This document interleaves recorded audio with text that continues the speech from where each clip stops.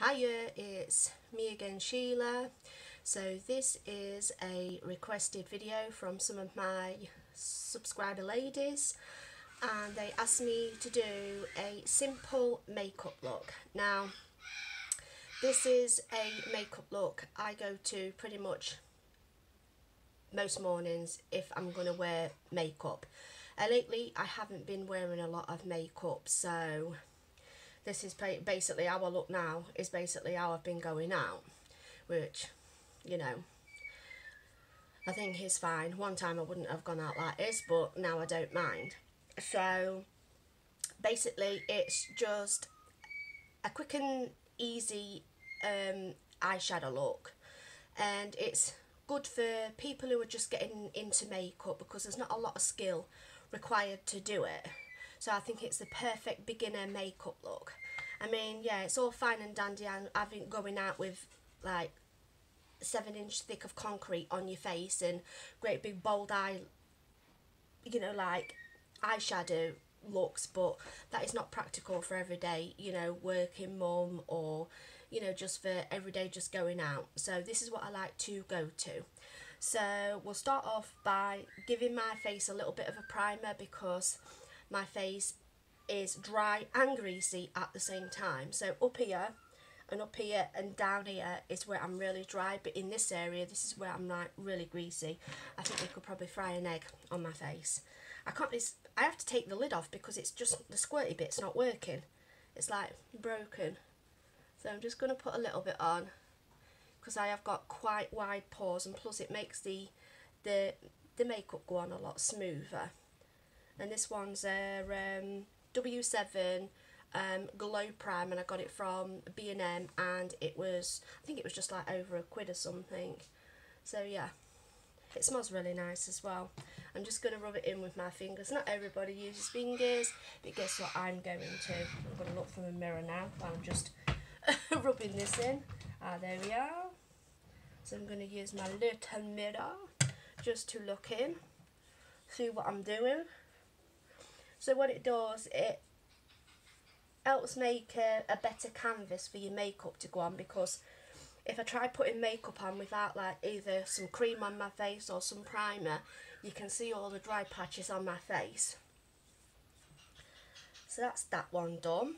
And then next I just go in with an old brush, a broken old brush, yeah, and I use Dermacol to cover the 5 o'clock shadows up in the melasma on my face. Melasma is like sun damage, because I like to sit out in the sun a lot and it's not good for your skin, trust me. It has done a lot of damage to my face. I mean, I'm 41 and I look 61. So yeah, it does do a lot of damage. So I'm not soft or anything like that. I just like to get it on as quickly as I possibly can. You know, not messing around. I put a bit there as well because I had a cold sore down on my lip recently and it scarred my lip. I always get like cold sores when I'm run down. I get loads of them. So I just like to put a bit on here just to cover. I was going to put cover some of the imperfections up, because I've got quite a number of imperfections from the years of shaving and stuff. I've like got a mole there, which I don't like. And then I like to cover here. Excuse me if you can hear noise downstairs. Our parrot is being an arsehole right now. I like to put some on here because I've got some melasma here. I've got a bit of melasma here and I've got a little bit up here. At the moment it's not as prominent, but as soon as it gets really, really warm, it will get really, really, really dark. It's like bump. And they wanted me to use apple cider vinegar. And I tried, and literally when I was using the apple cider vinegar, pouring it on my face, it was like stinging my face, and it literally chokes you to death. So no, I stopped using it. And I've got melasma over here. I always thought it was a 5 o'clock shadow from shaving, but it's not. So I just like to go in and give it a quick rub.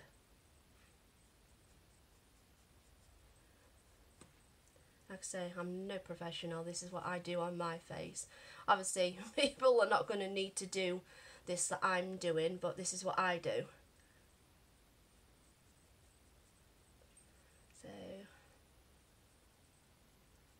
just rubbing it in as best as I can. See, that's basically that bit done.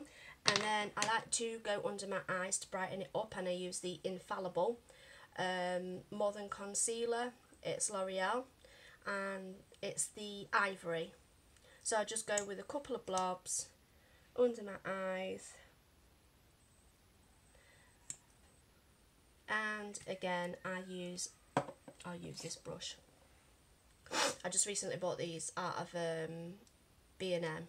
I'm not going to use that one because that's an eyeshadow brush. Let me have a look. Where is that bloody brush? There it is. I use this brush just to fill it in a little bit, and I put a little bit on my lid as well, just to prime it up a little bit.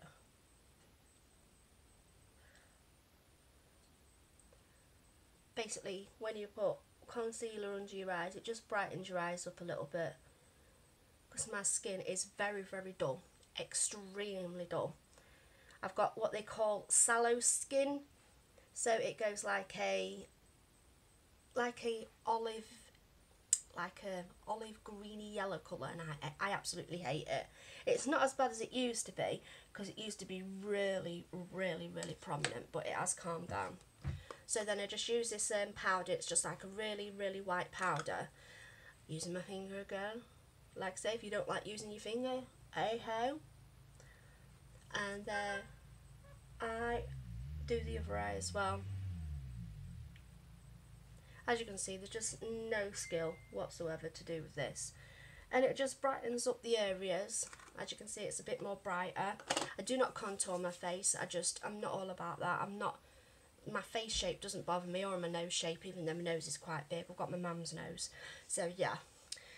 So that's basically it. And now we're going to go in with the... Actually, I'll do my eyebrows first.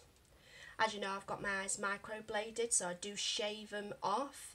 But one of my eyebrows is actually a little bit longer than the other one. So this one is a little bit longer than that one. So I do like to fill them in, just to make them even. Plus this one is a little bit lighter, and I'm just using a professional eyebrow pencil, and it's just a brown. So there's no skill involved with this. It's just basically following where the line is already. As you can see, that's really, really quick. But obviously, if you've got eyebrows on, you can just use any eyebrow pencil just to, define it, or you can just leave them as they are if you like them like that. I just like to fill mine in a bit, so I'm just giving this one a little bit more of a darker colour. I need a new eyebrow pencil. I've got another one in my drawer, and every time I try to use a sharpener on it, it just won't work. So, and that's the one I normally go to, and that one is the one that I normally go to is Makeup Academy Brow Define. That's the one I normally go to. Right, so that's my eyebrows, and then I take this little brush and a little bit of concealer. I just use the L'Oreal. I put it on the back of my hand, and then I just go in to my eyebrows just to straighten the edges off a little bit. There you go, quickie and simple. Just to straighten that edge off, a little bit round there, a little bit round there.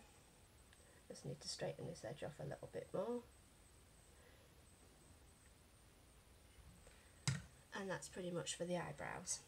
Right, so the next bit, I normally wait to do my my powder and my foundation till last. So we're going to go in with any eyeshadow as a base. So you basically need 2 colour eyeshadows, and preferably what I like to use is quite a shimmery eyeshadow that goes all over the lid, and then I use a deeper eyeshadow for the outer corner, and that can be a brown, it can be a black, it can be a deep purple, it can be a deep blue. anything like that. And normally I like to use a shimmer one and then a matte one, because two shimmer ones don't always look right together. So today I'm going to go in with the Primark one, and it's just the matte eyeshadow. So you get a matte eyeshadow on one side and you get the shimmery colour on the other side. Today I'm going to use the shimmery colour. I'm going to pop it all over my lid because it gives it that little bit of a pop. So I'm just going to put it all over. It's a really nice shimmery pink.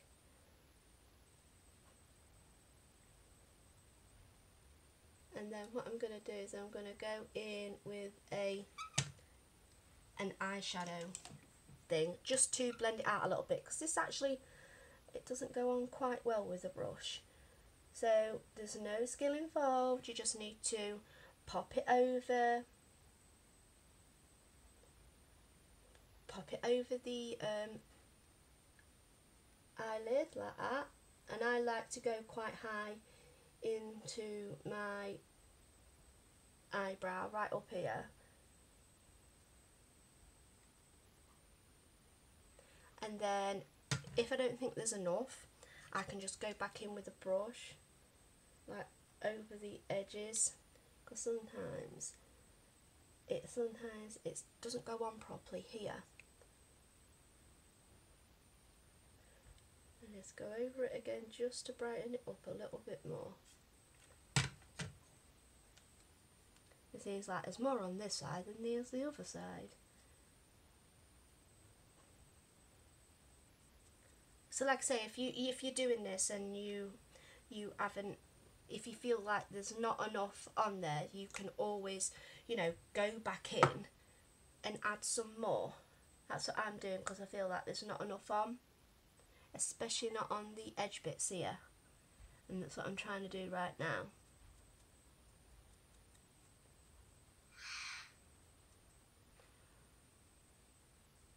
Right, so that's that one done, and then I'm just going to take this little brush here, and it's the, it just says front cover, and I normally use this brush, and I'm just using the Nude Basics eyeshadow palette, and it looks like that one.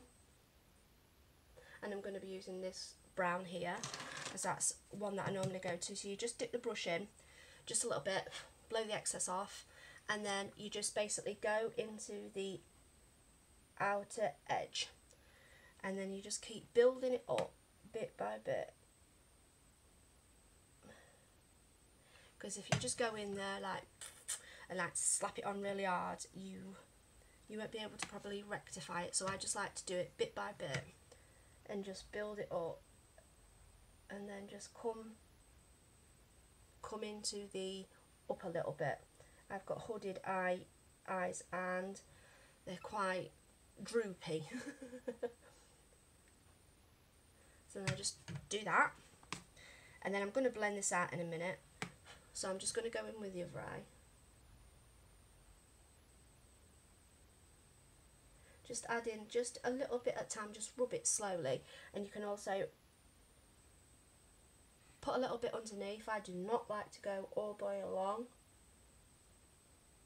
because I just don't think it looks nice. So I only come halfway, you know, halfway in. Most people go right the way around, and I just think they look like they've been punched in the eye. I really do. It's just, I don't like the look.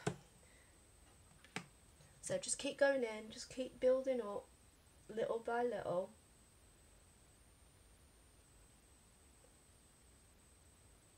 Well, let's have a little chat about something else. So the last couple of days over here, and I've dropped my brush. So for the last couple of days over it, it's been quite warm.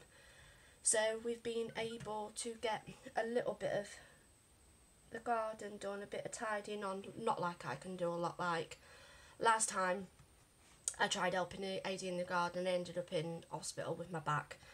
I literally ripped every single muscle from top to bottom in all my back. With having the fibro, it just makes your muscles so weak, it's just ridiculous. So what I was doing, I was just swilling the back where the door is, because there was a lot of moss and dirt and stuff like that. and it was really, really nice to actually sit out in the garden. But me, within about 10 or 15 minutes after being in the garden, I started crying, because I just realised that in the summer normally I would be sat across from my mother and father talking to them in the summer, and this time I'm not going to be able to do that because my mother and father have now gone back to Gainsborough. They've been there for like 4 weeks, and I'm finding it really difficult being without them, because I've never been without them. And my daughter, who is 19, she's staying there to help look after them, and I don't feel that it's her job, it's my job. And I feel like I'm missing out on quality time with my father because of his dementia, and quality time with my mother. So I am finding it a little bit difficult. So yesterday I was in floods of tears, but I just sucked it up. It's just when I'm in floods of tears and then all of a sudden the phone goes and it's my mum. And straight away she could tell there was something wrong. And she says to me, "You'll be okay." And she says, "You know where we are." And yes, I do know where they are, but it's not the same for me. It's just not the same for me anymore. It's just horrible. So I'm just using this this mermaidy brush, and I'm just going in now just to blend the harsh edges away. And I'm also going to just go back in with some of this shimmery, because on the edge of my lid there, there's no shimmer, and I don't like it. It just looks like it's missing and it just looks wrong. So I've just gone back in with that, and I'm just using this brush again. Just blend just any soft brush that you've got, and then just go in, just lightly blend it away, and then it takes the harsh edges away. And then I am going to use my favourite mascara, and it's the Too Faced Better Than Sex mascara. It's my favourite mascara. Just a little mini one. I don't use falsies. I wish I could, but I can't seem to apply them. I don't know, I just can't seem to apply them at all. My daughter, she wears them and she is really, really good at putting them on. Me, when I try putting them on, I don't know, it just looks so wrong. Oh God. Parrot's at it again.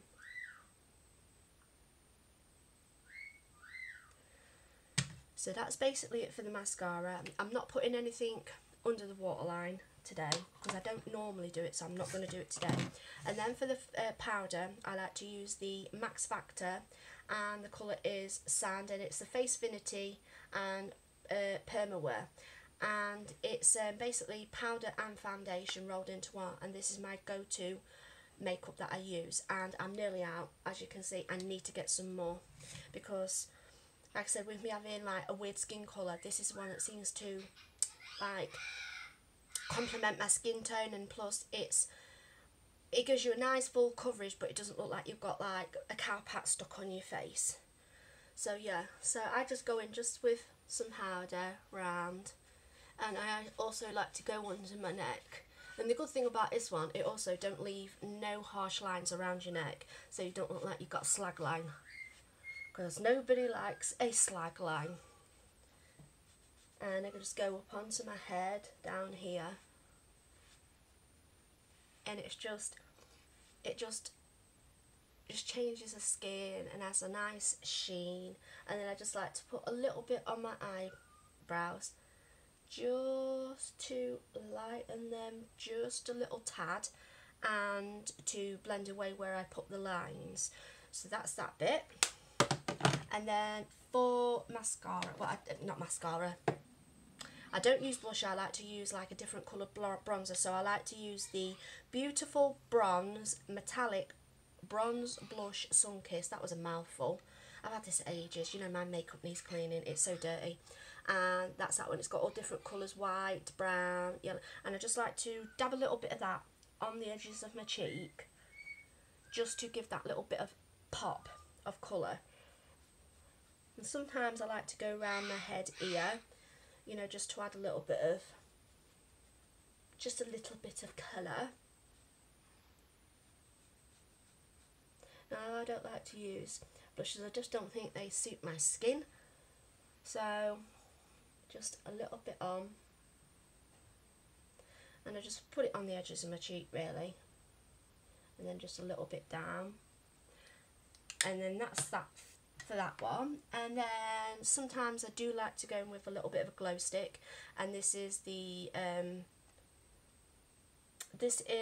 Ted Baker London, and it's the Lip and Cheek tint. So what I'm going to do is I'm just going to put a little bit on the edges of my cheek, and today we're going to put a little bit on my lips.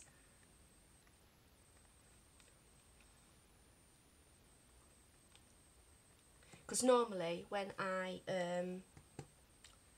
put lipstick on, it's normally it's usually that one, which is just like a holographic lip gloss, or I usually use one of the Essence Melted Chrome, and they are really good lipsticks, these ones. They stay on for ages.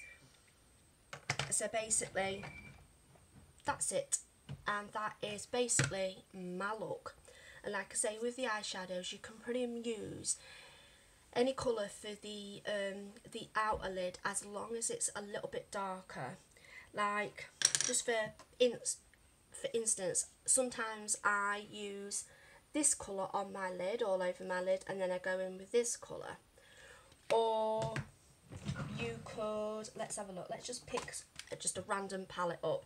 This is the Revolution Skunk palette, like weed palette. I bought this ages ago from a car boot, and I have used it. Just for instance, you could go in with this colour over your lid, or this colour over your lid, and then go with this colour as a deep colour at the edge, which I have done, and it looks really cool. So that's the look. It's quick, it's simple, and it looks really nice, I think. And like I say, it just alters my whole face. And this is what my staple look is, what I go to when I wear makeup. Like I say, I haven't been recently wearing a lot of makeup. I can't be bothered.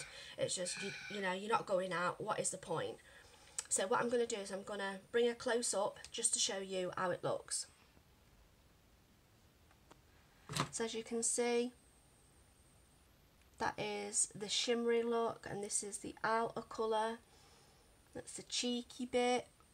And the lips, like I say, there's not a lot of colour on the lips, but I don't always like a lot of colour. This is just like a golden colour, and that's about it really. You see my eyebrows, pretty okay, and it's just a pretty simple look, and you don't need no makeup skills with it. So I'm going to go back out. Maybe I'll show you like that. So yeah, go back out, and that's it for this video. So if you like this video, please give it a thumbs up and click like and subscribe. Click on the bell and it will let you know when I'm uploading another video. If you've got any more requests, please pop them in the box, or if you just want to comment hello or anything like that, or you know, just to say what you think of the look, just pop a comment in the box. I do like to reply to all my comments, because if you take the time out to reply to me, I like to take the time out to reply to you. And I do like to talk to my subscribers. As always, I've got some lovely ladies that constantly, you know, pop by when I'm on. Even sometimes when I haven't been on for ages, they do still like to pop by and ask how I am, which is really nice and really lovely. So like I say, if you've got any more requests, please pop them in the box and I will try and do them as quickly as possible. This is actually the 4th time I've tried to do this video, and I just didn't, for some reason I just didn't like the look. And plus, every time I did the video, I forgot to zoom in to show you a, you know, just basically how it looks close up. So it's like pibbling me off. So today, this is the video. So yes. So until next time, take care of yourself and stay safe.